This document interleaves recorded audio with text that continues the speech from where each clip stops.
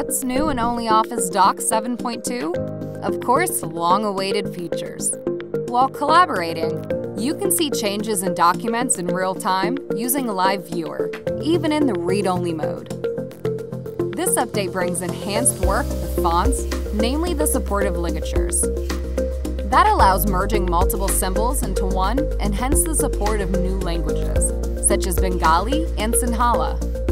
You can also configure ligatures and choose between standard, contextual, discretionary, and historical types. Insert and edit spreadsheets in text documents or presentations. This is a smart way to share statistics in yearly reports, for example. Use new fields in fillable forms, including email and phone.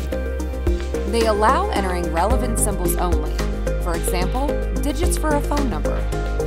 If you try to enter letters in this field, you'll see an error. We improved the user interface for better editing experience.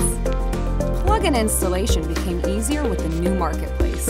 Just go to Plugins, open Marketplace, and choose which plugins you want to install.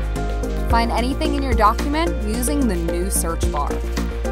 On the left side panel, you can set detailed search options and navigate between results.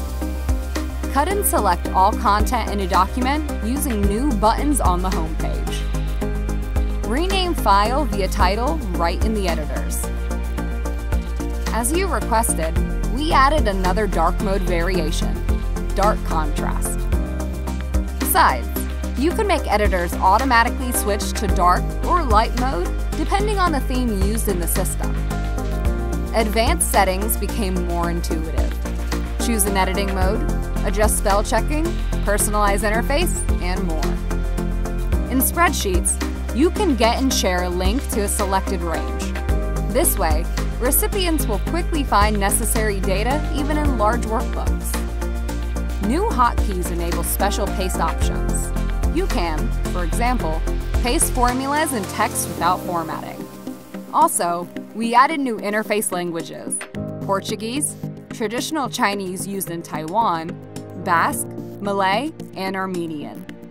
Version 7.2 of ONLYOFFICE Docs is already here. Get updated today via links in the description.